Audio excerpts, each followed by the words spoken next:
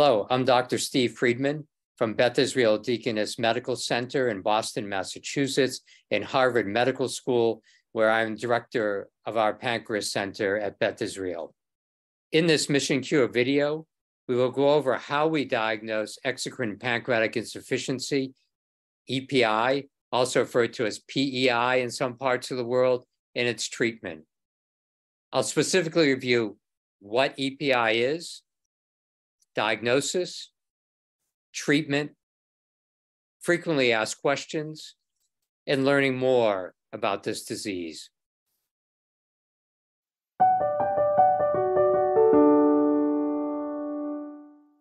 EPI, or exocrine pancreatic insufficiency, occurs when the exocrine pancreas doesn't make enough digestive enzymes, and as a result, you have difficulty digesting and absorbing nutrients, including fat, protein, and carbs. This can lead to vitamin deficiencies, weight loss, as well as classic symptoms of EPI, such as bloating, abdominal distension, and a type of diarrhea called steatorrhea.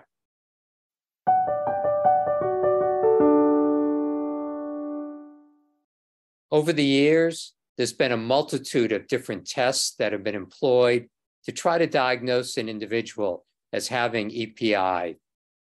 The classic had been the 72-hour fecal fat test, where you would consume 100 grams of fat a day for 3 days and collect the stool throughout that entire time period. And then the total amount of fat would be analyzed. And if you had more than 7 grams of fat per 24 hours, that was consistent with EPI. But we know this is a very cumbersome test. It's difficult to be on that much fat each day. And there's a lot of variability, even day to day, within a single individual. And there's been a number of other tests, including breath tests, as well as certain blood tests looking at certain pancreatic enzymes, such as trypsin. And many of these just aren't that helpful. They're not that reliable, and they may be dependent on your diet, as well as whether or not you're on pancreatic enzymes already. Nowadays, the most common test that we all use is called the fecal elastase.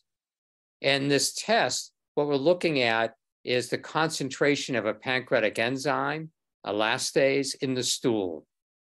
We're measuring the concentration of elastase, so it's expressed as micrograms of elastase per gram of stool.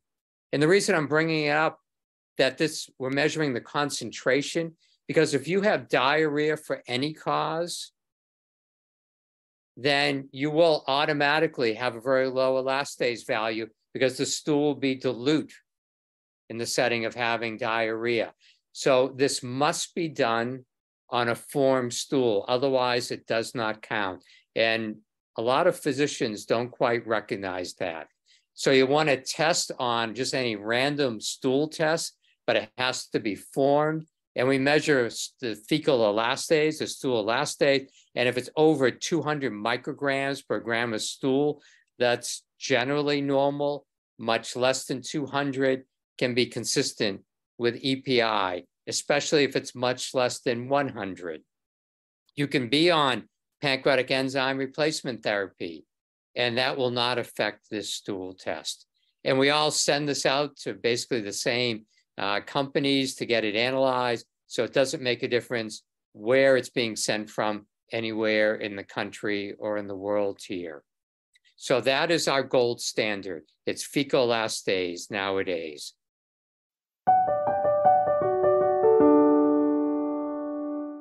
We have two options. We can test for fecal elastase, and that would guide whether or not we start someone on pancreatic enzyme replacement therapy, or PERTs. Or the other option is if someone has classic symptoms of EPI, which I've talked about in the other video that's on the Mission Cure website. If you have classic symptoms and you have known exocrine pancreatic disease, such as cystic fibrosis, chronic pancreatitis, untreated celiac disease, your physician may go ahead and just automatically treat for EPI with pancreatic enzymes. And if you get dramatically better, So that's steatorrhea or diarrhea resolves, your GI symptoms otherwise go away, then that would be both diagnostic of EPI as well as therapeutic. So we may just go ahead and do that.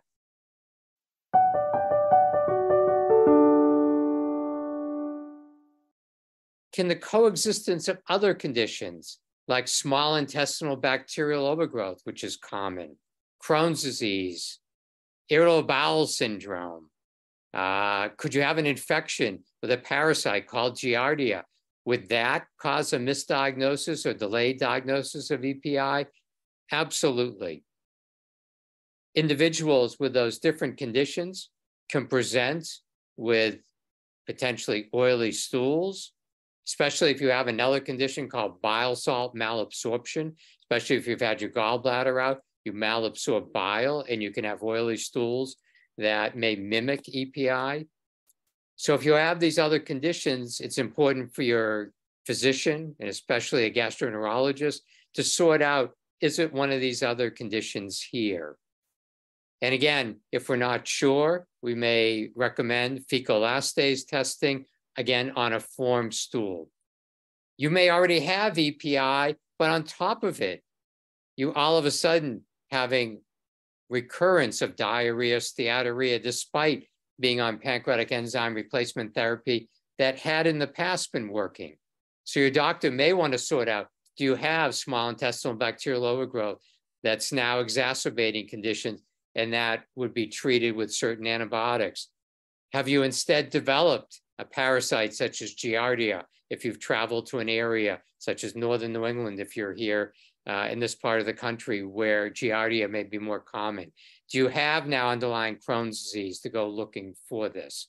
And again, if you have no history of pancreatic disease, your doctor probably wants to go through a very thoughtful assessment of all these other conditions here.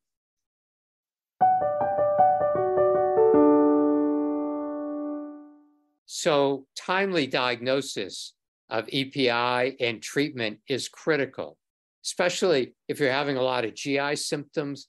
But if you're losing weight, if you're having trouble with eating because of bloating, distension, and you're having a lot of abdominal cramping, it's important you let your physicians know about this and you get worked up for potentially EPI, especially if you have a history of pancreatic diseases. I mentioned chronic pancreatitis, cystic fibrosis, but also diabetes itself. Diabetes for any cause can predispose to EPI. And if you're having these symptoms of EPI, your doctor needs to work this up further. If you'd like to learn more about EPI and its risk factors and symptoms and PERT dosing, watch our Mission Cure related videos. And while EPI is common in pancreatitis and cystic fibrosis patients, there is hope because once this is diagnosed, this is actually very easily treatable. And your doctor will go through not only treatment strategies with enzymes, but also go through diet and nutrition. And ongoing research is improving treatments for these underlying diseases. Thank you.